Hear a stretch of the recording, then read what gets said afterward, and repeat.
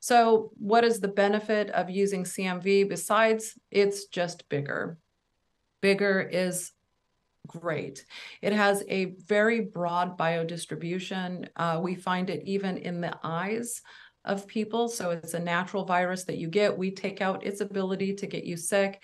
We make it deliver genes. We find it in the brain, the eyes, and in pretty much most of the tissues of the body. And that means that makes a very great gene therapy delivery. It's long lasting and persistent.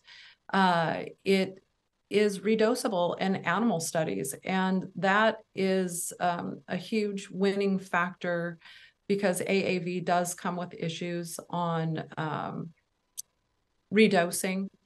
We did both intranasal and injectable gene therapy. So with AAV, when we do intranasal, we actually have to deliver it by a needle intranasally. With the CMV, we were able to just spray it into the nose. And so we think that this could make gene therapy a lot easier for people, redosing easier for people.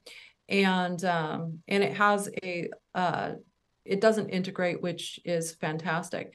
But now I'm going to pop over to our AAV data because we've been around for a long time. And one of the things that we are known for is actually analyzing what happens in medical tourism.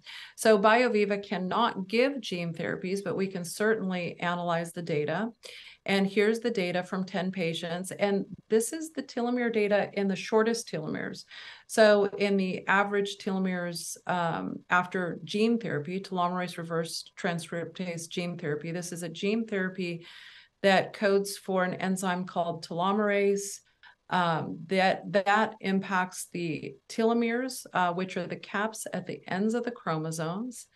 The shortening of the caps of these chromosomes are correlated with the diseases of aging.